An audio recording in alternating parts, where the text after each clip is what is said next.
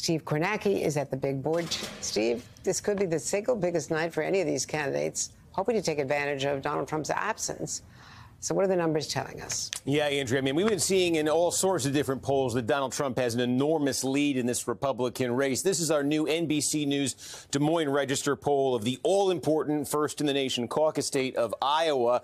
And here you see Trump's lead at 42%. DeSantis, the second place, but distant at 19. No one else in double digits. So, obviously, you say Trump not there tonight. Who's got the biggest opportunity on paper to move up? Is there room here for one of these candidates to make this a race with Trump? And I think when you dig deeper into these numbers, you do see two candidates who have an obvious opportunity tonight. They are DeSantis and Tim Scott. And why? It's not because they're close to Trump right now. They're not in the horse race, but it's because of this. Let me show you what we did here. We asked folks in this poll not just who their first choice is. On the first choice, Trump's way ahead. We also asked them who their second choice would be. And then also running through all of the candidates running, are these candidates, tell me who you're actively considering. Maybe you're not voting for them yet, but they are under active consideration in your mind. And I think this is interesting because Trump, if you combine those three categories, does have the highest number at 63%. But look, DeSantis is almost equal with Trump there, 61%, and Tim Scott not far off at 53%.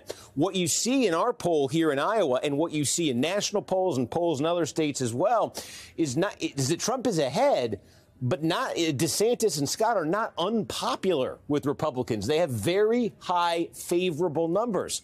And in Scott's case, very low negative numbers. And in DeSantis' case, pretty low negative numbers. There's broad goodwill towards DeSantis and towards Scott. So no Trump on the stage tonight.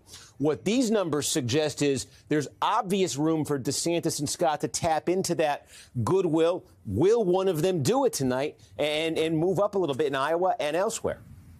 Steve Kornacki, that's such a great breakdown. Thanks for starting us off here, because now we have NBC's Garrett Haake in Milwaukee for all of the excitement, joining us along with Charlie Sykes, editor-at-large of The Bulwark, and, of course, also in Wisconsin.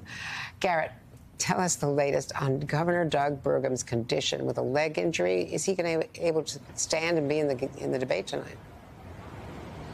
Well, we don't know, Andrea, and neither does his campaign. A source with the Burgum campaign telling NBC News that the governor's going to do the walkthrough this afternoon, usually the last chance, sometimes the first chance for candidates to get a lay of the land on the stage and then make a call about whether or not he thinks he can go through with this debate, which would obviously require him to stand at a podium for 2 hours or so. And they're going to try to make that decision this afternoon. In the meantime, his campaign is trying to make a little bit of light of this situation. They tweeted out a photo of a younger Doug Burgum playing basketball. The governor's saying this is not the first time he's had a basketball injury, but it's the first time he's ended up in the ER from a pickup game.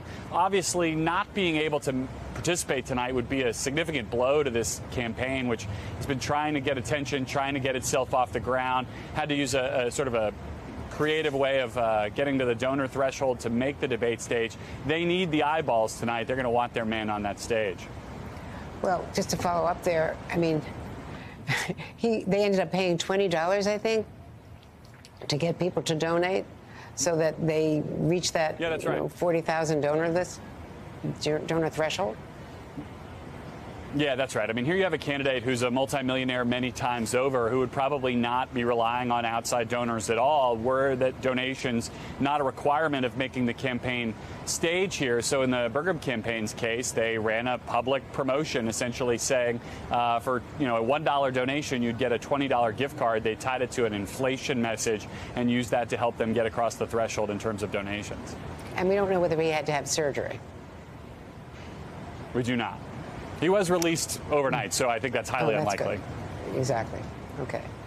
Well, that's reassuring. So let's also talk about Vivek Ramaswamy. He's hoping to keep his momentum going tonight, Garrett, but he's making headlines for controversial comments about 9/11 when he seemed to be raising questions in an interview with The Atlantic about whether the attack was actually an inside job. Here's the audio that, once he denied it, that The Atlantic released to prove that he actually said it. I think it is legitimate to say how many federal agents were on the planes that hit the Twin Towers. Like, I think we want it. Maybe the answer is zero. Probably a zero, for all I know, right? have no reason to think it was anything other than zero. But if we're doing a comprehensive assessment of what happened on 9/11, we have a 9/11 commission. Absolutely, that should be an answer the public knows the answer to. Well, if we're doing a January 6th commission, absolutely, those should be questions that we should get to the bottom of. So, Garrett, you also had a chance to talk to Vivek Ramaswamy. Bring us up to date on that. Yeah, Andrea, these comments from Ramaswamy getting attention now is indicative of how quick his rise has been in conservative politics. I think you could think of him as kind of the Republican version of Pete Buttigieg from the last cycle, at least in terms of strategy, where he's tried to make himself omnipresent in conservative media. He holds a ton of events. And the more that you talk, the more likely you are to say something that can be used against you at a time in which it becomes useful to do so. So here you've got somebody who's been rising in the polls, who now is getting a ton more scrutiny on everything he says, including those 9/11 comments, which he has been trying for the last several days to clean up in media appearances. But Ramaswamy is also someone who's almost completely unknown outside the kind of narrow conservative electorate that's been paying really close attention to this race. And so I asked him yesterday exactly how he would judge a victory or a good night on the stage here tonight, and here's what he told me. It's a good night. Good night is people introducing myself to the people of this country, and people who maybe, just maybe, some people actually able to pronounce my name. It just gives you an idea of someone who, again, is rising very quickly in this field, but still has a lot of work to do to introduce himself, and who I suspect is going to get a lot of attention tonight from the other candidates trying to knock him back down to size, Andrea.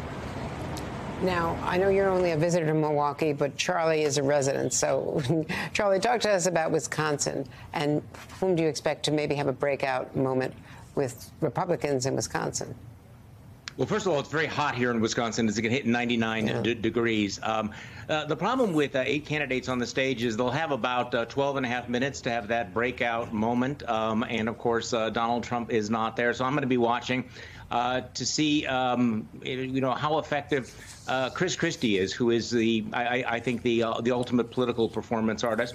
Obviously, we're going to be watching Ron DeSantis. Is he going to be able to be human? Is he going to be able to be funny? Is he going to be able to be effective? Is he going to be able to turn his campaign around? I think that would be the biggest surprise of the night if, in fact, he was. And as Garrett said, I think there's going to be a lot of shots aimed at Vivek because he has been rising and for someone like Nikki Haley, it's kind of a risk-free way of using her stilettos to go after somebody who is not part of the mega cult of personality. So I think that you're going to see a lot of shots thrown at an absent Donald Trump. Obviously, DeSantis is going to be in a very vulnerable position, and I think you're going to see a lot of elbows thrown at Vivek. As far as Tim Scott, I just think I put an asterisk there because I'm not sure that Tim Scott is running for president. I think that it's more likely that he's running for vice president. But this is a chance to be above the fray and perhaps be the most likable or least unlikable candidate on that stage. Although he has repeatedly denied that in terms of not running for president, of course, as one would. But Charlie, also, the former president has been saying that sparks will fly. That's what he put out on his social media. Do Wisconsin Republicans want to hear them attacking each other? Are they concerned about issues, or is it impossible to generalize? It's impossible to generalize. Look, I think people want to show. I mean, look, Donald Trump showed his contempt for the Wisconsin Republican Party, for the RNC, for Fox News, and for his rivals. But that's been his style since 2015, and so far it has worked at him. He's insulted his way to two Republican nominations, and he thinks he can do it. But again, what a surreal, extraordinary split screen of all of these candidates debating. While tomorrow we'll be talking about Donald Trump's 4th perp walk, where he faces an additional 13 felony charges. We've never seen anything remotely like this.